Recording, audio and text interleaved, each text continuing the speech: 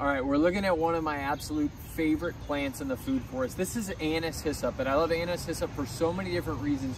One, it is so beautiful and abundant when it comes up in the spring. When the leaves are like this, they're really nice and tender. You can harvest them basically for salad greens, and I'll kind of just come in here and get the tops and just kind of cut the tops off, and all this is amazing in salads.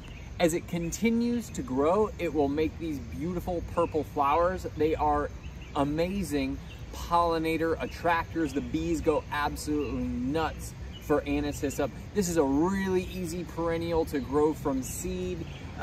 It just wins every single year, and it can be harvested in the fall. You dry all the leaves, and then you have wonderful tea for the rest of the year until it comes back up in the spring. So plant yourself some Anise Hyssop for sure.